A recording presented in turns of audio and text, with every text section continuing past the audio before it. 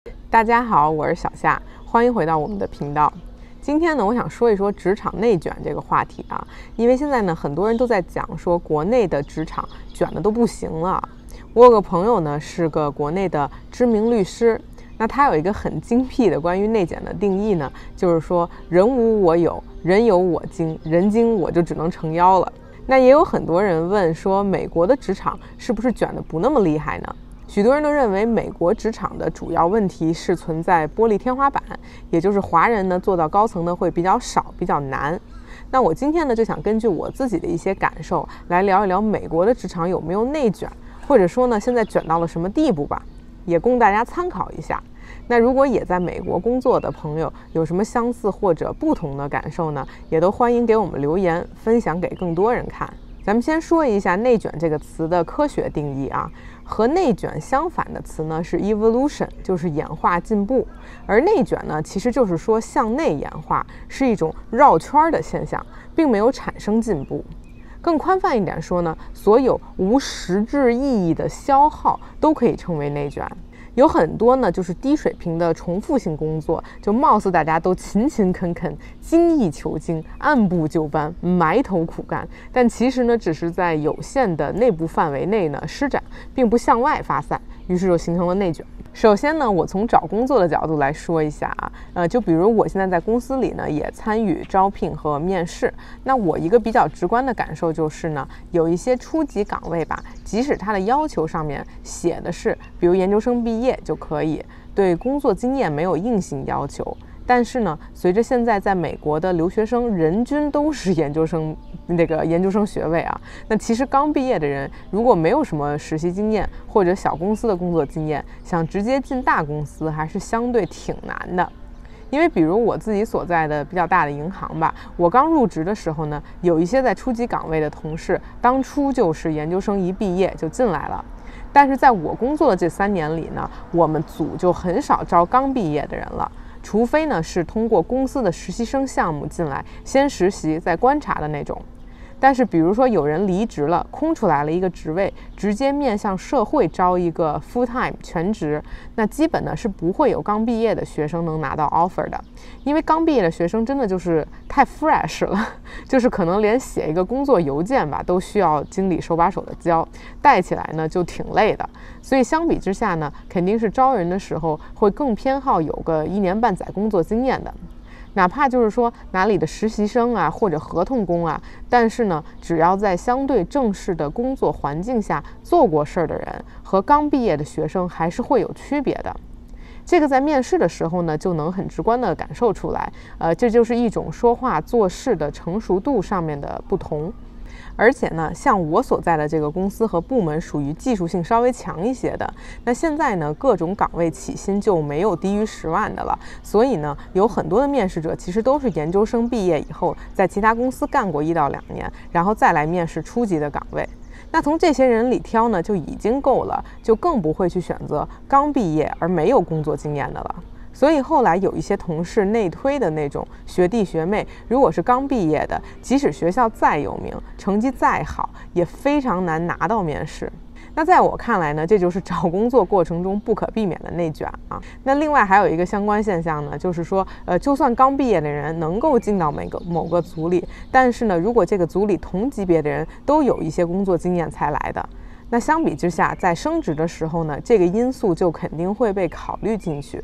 所以像我身边有一些同事呢，就因为这个原因会升职的比其他人要慢一些。很多时候大家也不是说明说吧，但就是一种互相心知肚明的标准。那第二种呢，就是在工作环境中的内卷。我之前呢和一个总监聊天啊，按理说他的职位已经算比较高了，是资深领导了，在公司里呢也做了6年多了，但是呢他就抱怨说，同一组的有一个人呢想升总监，所以这1年呢都特别拼。就比如说可大可小的事情，为了升职，那个人都往大了做，就显得每一个项目都花了很多的心血，然后和很多不同组的领导开会。但是呢，这个总监今年也有类似的项目，本来他是想把范围往小了做的，就是因为有的时候你牵扯的人越多，肯定费的精力就越多，你要开很多的会呀，然后要跟人周旋呀，给别人解释啊，要照顾到不同部门领导的感受啊，那样的话，要不就会做得更慢，要不然呢，就是在同样的时间线下要付出更多的努力。这个总监呢，原本是希望能小范围快速做完手里的项目，结果呢，就因为同组的另一个想要升职的人把事情做得特别夸张，那他现在呢也不得不这么做，不然他也会担心，要是看在上级大老板的眼里，会不会显得他太敷衍了。虽然他已经升职总监1年了，但是他呢也不想给别人就是任何机会吧挑他还有他带的这个组的不是，所以呢他私下就会带点抱怨的语气说呢，另一个人这么做就拔高了所有人的标准和期待，那现在大家呢都不得不更费时间费力气。但是你要是说这真的就一定能取得更好的结果吗？其实真的不一定。那很可能最终的结果是差不多的，但是花的功夫却是原来的2倍，这难道不就是一种内卷吗？我觉得其实任何工作场合下啊，一旦讨论到升职加薪，就是很容易形成一个内卷的过程。因为呢，这个就是一个比较嘛，你怎么能够证明 A 做的就一定比 B 好呢？凭什么就给这个人多涨，给那个人少涨呢？尤其在大公司里啊，如果这些比较就是说没有一个特别明确的标准，就不可避免的呢会影响未来的工作目标。有的时候呢就不能推进一个组真正该做的工作。比如像我在一个做数据模型的组，那年底可能做评级的时候，就会有人说啊，我们组的谁谁他的模型这个 runtime 今年降低了50%，现在呢3个小时就能跑完一个模型了。那你们组的呢？然后另外一个组呢，可能本身没有花特别多的时间在这种提高就是代码速度的事情上吧，但是做了很多什么算法上的改动啊，可是有的时候呢，这个逻辑上的改变是不能被轻易量化的。所以如果最后就是模型速度快的那个组得到了升职，那第2年的时候呢，其他的组看了也会想说，哦，那我也优先做一样的事儿，这样的话年底我也可以说我的模型速度变快了。但问题是说吧，像我们那些模型可能本来也不是说数据量特别大，那在我看来啊，一个模型跑6个小时和3个小时是没有一个实质性的区别的，你把它放在电脑上跑就好了。如果是说6天和3天的区别，我可能还觉得值得夸奖一下。而且如果一个员工1年下来他最大的功绩就是缩短了这3个小时的电脑运算时间，那说实话我都怀疑是不是换一台配置高点的电脑就能解决的问题。这种评比的后果呢，就造成了其他同级别的员工也会去模仿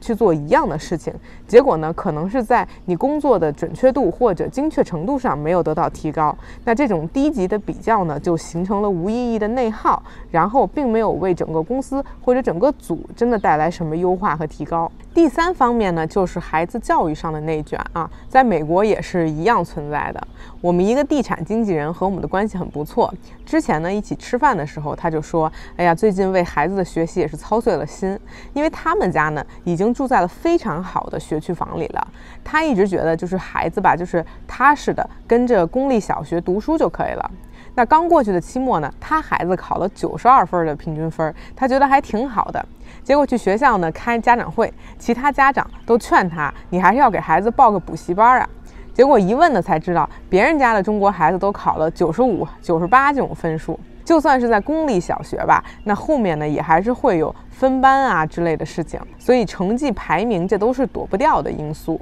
那我们这个朋友呢，虽然一直希望自己的孩子开心健康就好，但是呢这种环境的压力下吧，还是决定从这个暑假开始就给孩子送补习班了。不过这个就说远了啊，如果要说和职场的联系呢，那就是学区房根据学区排名的高低，房价呢会有落差。因为这个10分、9分的学区和7、8分的学区吧，有的时候房价能差出20%。想让孩子上最好的学校，就得买更贵的房子，那父母的收入呢就必须够高。卷孩子之前先卷父母，反正现在这个时代呢，万事万物皆可卷。如果大家感兴趣呢，我可以后面再说一期，就是东部的学区房和这个养娃的内卷。毕竟呢，我们也到了这个年龄了，会开始关注这些事情了。那今天的视频呢，我就是想说这些基于我自己的观察和一些感受了，肯定呢都是会带着我个人的主观色彩的，所以大家有什么补充或者不同的意见呢，都欢迎留言。内卷这个话题吧，是一个时代的现象，所以这事儿呢也不分国界，想逃离内卷也不是那么容易的。生活嘛，就是关关难过关关过，让我们大家卷得再猛烈一些吧。那咱们下期再见，拜拜。